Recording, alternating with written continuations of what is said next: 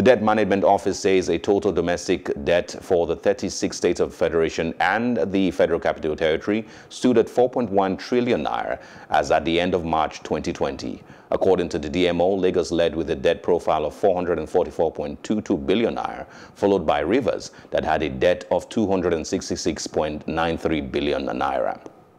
Abia, Adamawa, Akwa Ibom, and Anambra had debts of 69.63 billion, 101.58 billion naira, 240.03 billion naira, and 33.91 billion naira, while Bauchi, Bayelsa, Benue, and Borno had 100.4 billion naira, 154.95 billion naira, 116.19 billion naira, and 83.38 billion naira, respectively.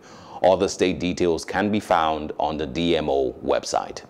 And now we have a quick conversation with Mr. Kriz David. Thank you very much for joining us, sir. Thank you for having me. All right, so let's quickly start with what would you say are the implications of this 4.1 trillion naira debt? And is borrowing a normal part of funding for a state's growth? Yeah, when you want to talk about debt burden of a state or a nation, as the case may be, it has to be within a context.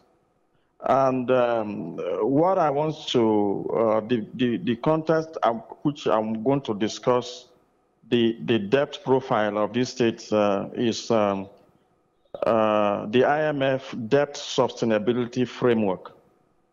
Now, this framework has three bases for assessing debts and the risk.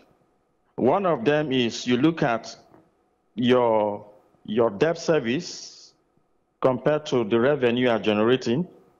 The second one is look at the total value of your debt service, your debt versus the GDP, and look at your external debt compared to your export.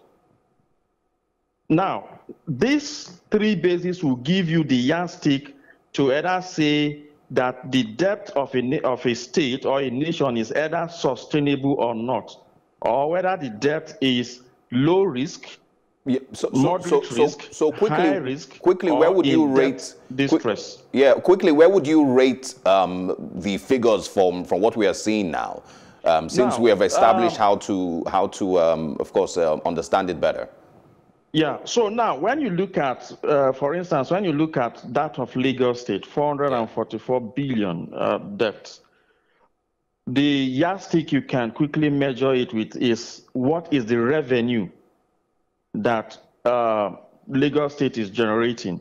Now, if you look at the budget, the 2020 budget of Lagos State, the estimated revenue to be generated in terms of IGR for Lagos State is actually 886 billion.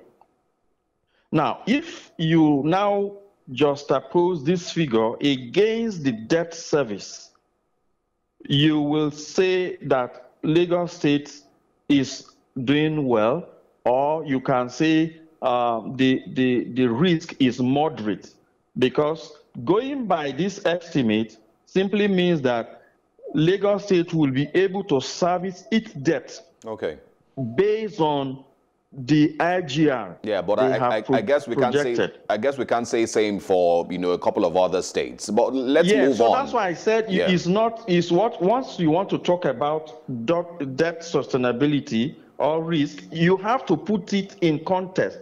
Yeah. And benchmark them against this world standard matrix that should be used in measuring debt. Okay, so as far as Lagos State is concerned, using the revenue and versus the debt service, you can say that, yeah, Lagos State has a moderate risk. Okay, so a lot of people would expect that funds that are borrowed by these states would be placed into certain, aspects of growth. So let's ask, borrowing for infrastructure or borrowing for agricultural or industrial development, which would you say that the state should be more focused on? Now, the prudent thing to do by any state or by the Finance Commission of any state is that when you are borrowing, you must make sure that whatever purpose for which you are borrowing the money should be able to repay itself. But what we see in Nigeria is that we are actually borrowing for consumption. That is what is making it bad. And that is why when you look at those other states, you say that the debt risk is very high, or they are in a distressed position, because the purpose for which they are borrowing the money, it cannot repay those debts. Okay, nicely put. So the best thing to do for any state or finance commissioner or minister of finance is to channel the funds borrowed into infrastructure or investment that can repay the debt itself. Lastly, sir, let's talk about the Nigerian states and their ability to generate sustainable IGR. Because I believe that if they have IGR that, you know, like from what you described with Lagos, it would reduce their eagerness to borrow. So how much does this say about Nigerian states and their ability to generate sustainable IGR? Well, for Nigerian states generally, the issue is quite fundamental because it borders on the constitution of the country.